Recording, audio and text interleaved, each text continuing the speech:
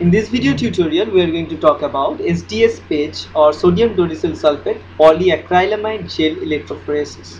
Now, this is a very important technique for molecular biologists and also biochemists to determine to separate out proteins from a mixture according to their molecular weight.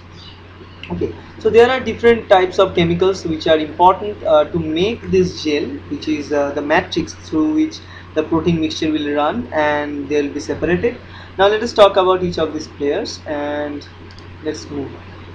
Now here polyacrylamide or agarose gel can be done. Now in this case of protein separation, we usually use polyacrylamide gel. Now this polyacrylamide gel, as the name suggests, is made up with acrylamides. Acrylamides will come together to head fashion. They will join to each other to produce this polymer of acrylamide. Now we also need high voltage power supply like 0.1 to 6 kilovolt power supply for separation of small size proteins. Okay, and also different detection techniques, usually utilizing dye staining, fluorescence or autoradiography or imaging techniques can be used. Sometimes also the blotting techniques can be used for the exact notification. Now let's move on and talk about the gel preparation. Then we will talk about the running of the gel and the importance of these gel components and what are the function of all these gel components and how the protein is actually being separated. Now let's talk about the gel preparation. Now here we can see there are multiple sample wells are there, and the matrix through which the protein will run is made up with polyacrylamide, and a gel holder must be there to hold all these structures together. Now in any kind of gel preparation in biological system, we must use some chemical product which is in previous time is not solid, right? So it's a liquid system. So we add all these polyacrylamide chemicals and all these different recipes to make this gel. So we add all those chemicals together, we stir them together, we heat them, and in this case we don't have to heat, but in case of agarose gel we have to heat. Now we mix all those things together and then we add the polymerization agent. Now in case of this polyacrylamide gel, we add the polymering agent. Now this polymerizing agent will help to bind all those monomers together to make this polymer. Now why we at all need the polymer instead of monomers? Because these polymers are producing the matrix through which the protein can run. So it's a gel-like structure which is having small holes in between them through which the protein can run. Now according to their shape and size and the molecular weight, obviously, of the protein molecules, they can be separated. Now according to our basic knowledge, that small protein molecules will travel faster or further distance from the loading well, that means this further distance, and shorter proteins will travel less distance from the well. Okay, now let's zoom again. Now prepared samples, which is here you can see here, the prepared samples are pipetted into each wells and standards with known proteins or dissociated protein subunits. Now why we need these known proteins? Because we need to know the molecular weight of the protein, and we can determine it once only we can load the known protein, which is called the protein ladder. Now the electrodes are important. Now electrodes are already assembled into the holder above and below. We can see here in this case below and above. So proteins in this case will move from negative end towards the positive end. Why? Because we add this SDS, right, sodium dodecyl sulfate. Now this sodium dodecyl sulfate will make all the proteins charge into a negative one. Okay, so generally what happens, proteins could be made up with positive charged amino acids, they could be made up with negative charged amino acids, but once we add sodium dodecyl sulfate, it converts all those proteins into negative charged one. So those proteins will have the affinity towards the positive charged electrode and they will go towards the positive charged electrode, right? So here from the negative towards the positive the migration happens. Okay, in the same case in case of DNA or agarose gel, you can also see, because in those cases we do generally not need of adding any kind of negative conversion agent, because DNA is itself a negative charged molecule. So now let's move on again. Now here we can see, yeah, now the samples are loaded and the voltage is on. Now when we make this voltage on, protein will start to separate from here. So we give the voltage with the right voltage for the separation and protein molecules will start separating them. Now what happens in the very first situation, this proteins band cannot be seen in this way. We add generally we add a dye onto them, and those dye we can visualize the protein moving, but not individual proteins like in this picture. So once the protein loading and running is completed, we need to take out the sheet of this polyacrylamide gel, and we need to take them and put them into the staining solution, which is consisting of dyes. Now those dye will make this protein change in color, and you can determine the presence of the proteins in different location in this sheet. Okay, now band's identification is made easy. Comparison of its position on the gel with that of known band in the nearby strands and lanes. Now here in this picture you can see these are, suppose all are the samples.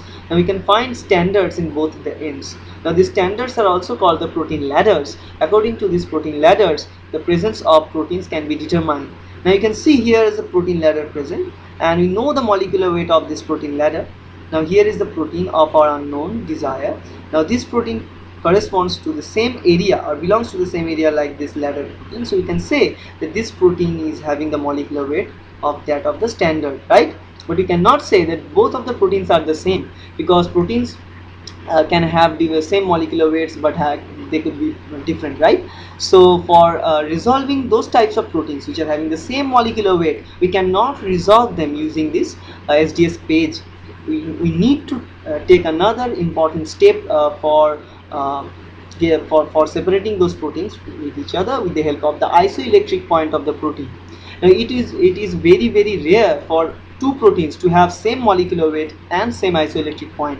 So we can utilize both of these features of protein to separate out them if they have same molecular weight. Okay, and using the technique called two-dimensional gel electrophoresis. Now two-dimensional SDS page is operated in the similar way, but just depending upon the two parameters. One is the molecular weight in like this case, and another one is the isoelectric point or isoelectric focus. Okay, so that's how the gel runs. In this animation, one thing we cannot mention in this case, we haven't mentioned yet, that is the role of each individual chemicals that are present in the SDS page. Now during the preparation of this SDS page, we must add sodium dodecyl sulfate and polyacrylamide gel, right? Now sodium dodecyl sulfate is a detergent. The first thing it does is it breaks all the proteins apart, because what can happen, suppose we are having a very long chain protein sequence and we have a short chain protein sequence. Now what happens, suppose one is having 160 amino acids, another one is having 120 amino acids. Now they are folded in such a way that their shape and size looks almost similar, so it will be very difficult to separate them out. So for to avoid this kind of problems, we add sodium dodecyl sulfate. Now the first thing sodium dodecyl sulfate does is it breaks down all of this tertiary and quaternary structure of the proteins into the linear form or the primary structure of the protein. Now, it is very important in the very first place during this gel electrophoresis of protein. Now once we prepared those single stranded proteins, all the proteins are sorted out according to their amino acid length as well as their molecular weight, right? Now they are ready to run in the gel. Now the second thing or important thing in this case, we must provide some charge that can be utilized to separate the proteins using electrodes. The same effect can be provided by SDS. So SDS is a very important in this case. It is not only breaking the structure, quaternary tertiary structure of the protein to produce linear proteins, but also it is adding the negative charge to all those proteins. So now those protein strands or the protein polymers can move from negative towards a positive electron. That's a very important part about the SDS. Now the second thing is the bisacrylamide, which is another important thing that are added here. Now bisacrylamides are two acrylamide monomers are attached by head-on collision with each other. Now this bisacrylamide in this case can act as a beautiful polymerizing agent. Now monomers are acrylamides. Now acrylamides with the help of bisacrylamide, two acrylamide monomers can be bring closer, and they can form the polymer of acrylamide, which is eventually the matrix for running of those proteins. Now for making this kind of polymerization, they need the access of free radicals. So we need to provide them sufficient amount of free radicals, and that means we need the free radical donor, and we also need the free radical source. Now in this case, the free radical donor and acceptor is another chemical molecule. It is called the TEMED, or TEMED, TEMED. Okay. And another chemical which is acting as the source of this free radical is called the APS, or ammonium persulfate. Okay, so ammonium persulfate is giving the radicals, and TEMED on the other hand is accepting those radicals and donating those radicals to this bisacrylamide and acrylamide to make them complex with each other to produce this matrix of acrylamide or polyacrylamide through which the protein can run.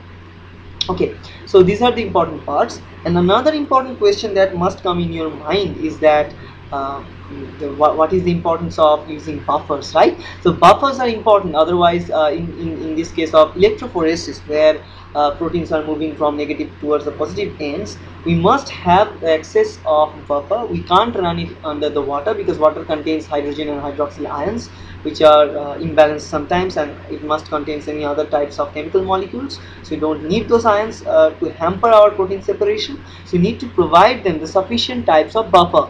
Now what kind of buffer we can give them? We can actually give them, so let us begin it. Okay, we can provide them, let us go to the player section. Okay, we can provide them the tris glycine buffer. Now this tris glycine buffer is made up with tris HCl as well as the glycine amino acid. Now tris HCl is very important because the chlorine ion is a very negative charged ion, so it will move very faster towards the positive end, right? So in any kind of system, in any kind of separation system, chloride ion will go faster, then the small protein molecules, then large protein molecules, and then the other type of ions, right? So chloride will go very faster in this case. Okay, now why we need this glycine?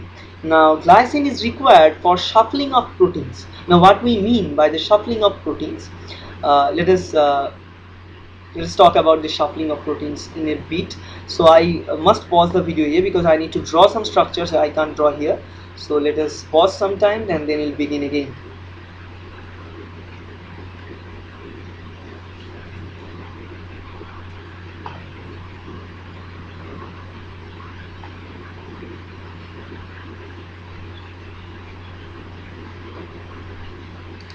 Sorry.